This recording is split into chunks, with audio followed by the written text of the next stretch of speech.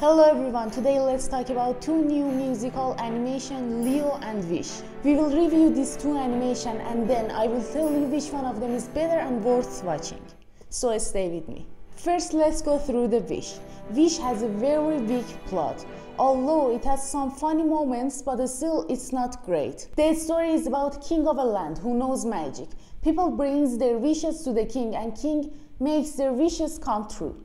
Meanwhile, a girl finds out that not all the wishes come true, but those wishes that king chooses them, they comes true.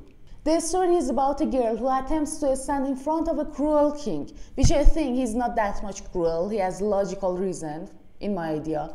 But the girl is so selfish, and I think you will get me if you watch the film. It doesn't have any likable characters, and I think the jokes didn't land at all. I've read a review about this animation which said the songs sounded like they were generated using AI, and I'm totally agree with it. It's genetics! Yeah, I got these genes from outer space! What Disney was trying to say was don't place your hopes, wishes and dreams into the hands of a power greater than you. You will be their slave until the end of your life, and you must serve them to make them more powerful. But the point is, the power is in you. Maybe children enjoy this animation a lot, but for adults, I must say, I watched this animation so you don't have to. And I think I'm clear enough. Let's see the rates of Wish and then we will go through the Leo. And finally, we will decide which one is better. The IMDb rate for Wish is 5.9, Rotten Tomato is 49 and Metacritic is 48. And my rate to Wish is just 3 out of 10. Now Leo, which released on November 17. Despite how much Wish was awful, Leo is great. Leo is a lizard who has been living in a class as a class pet since 1949, with his best friend a shorturl, which is a turtle. The students were given the responsibility to take one of the class pets on weekends and take care of it. So kids in turn take Leo home, who turns out to be a talking lizard. You just spoke! Mom! Leo tells them they are the only one that can hear him. The only one who can hear me.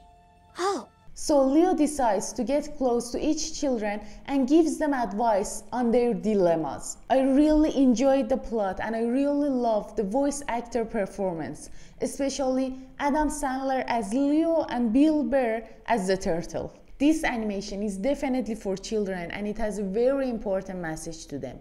And also adults can enjoy watching this animation with their children. I was really impressed by jokes, animation and heartwarming connection between classmates and students. What Leo was trying to say was find your trustworthy true friend. It can be your mother, father, sibling, friends, anyone to talk about your problems. Any person that can help you with your anxiety and problems. And I think it's a really important message for children to teach. But the only thing that I really didn't like about Leo was the songs. I just skipped the songs. In general, Leo is a very enjoyable, funny animated film which you can watch it with your children. I highly recommend it to you. The IMDb rate for Leo is 7, Rotten Tomato is 81 and Metacritic is 65. And my rate to Leo is 7 out of 10. As you saw, the rates for Leo is higher than Wish and definitely is better option for watching.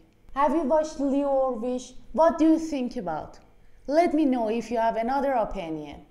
Thank you so much for watching. If you liked the video, please tap the subscribe button, then send it to your friends. If there's any question, any mistake or any suggestion, please let me know. Love you all. See you soon.